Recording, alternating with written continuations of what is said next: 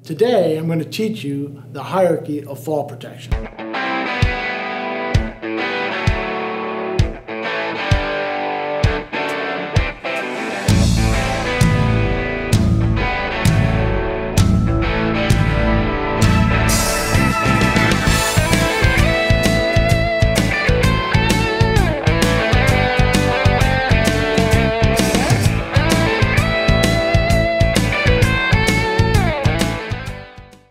My name is Kevin Muldoon, and I work for the Mazzella companies. I've been in fall protection for over 30 years, and we're going to talk about the hierarchy of controls for fall protection.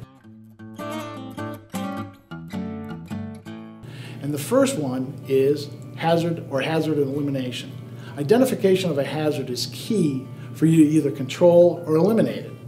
And how do you eliminate a hazard? Well, the first thing is you have to identify it. So if you're working, let's just say, on a piece of machinery and it's above 4 feet, you really should be tied off. Now that means what? How do I get tied off? Well, you're going to use one of the controls, which could be a guardrail. It could be an arrest system. It could be a restraint system. But the first one we're going to go back to is hazard. If you can eliminate the hazard at all, do that. Number 2, passive fall protection. And really what that is a guardrail.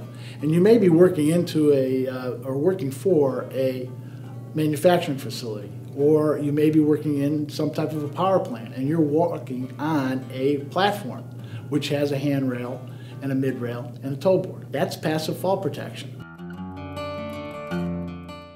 Number 3, fall restraint. And we'll demonstrate using fall restraint system. Kev?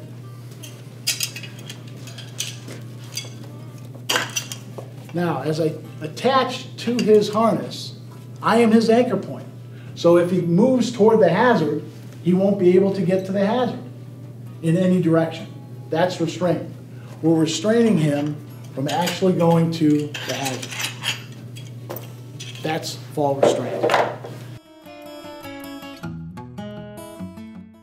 When fall restraint just isn't going to work for you, and you are going to go to the edge, fall arrest is the next option.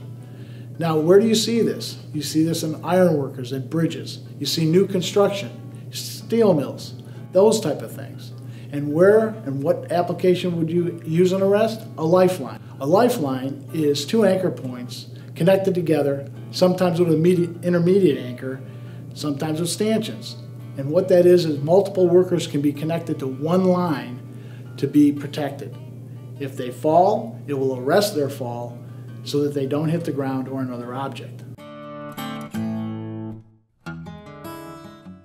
The last one I want to talk about is administrative controls. This is by far the most complex of all of the hierarchy of fall protection. It requires a professional engineer and a competent person to protect you and keep you safe from the hazard. This is by far my least favorite of all of them. And why is that? Because there's no really equipment necessary to restrain you. It's all professional training and knowledge and experience. Hopefully I've helped you understand the hierarchy of fall protection. If you have any questions at all, please reach out to us at Mazzella. We'd be happy to help you in any way we can.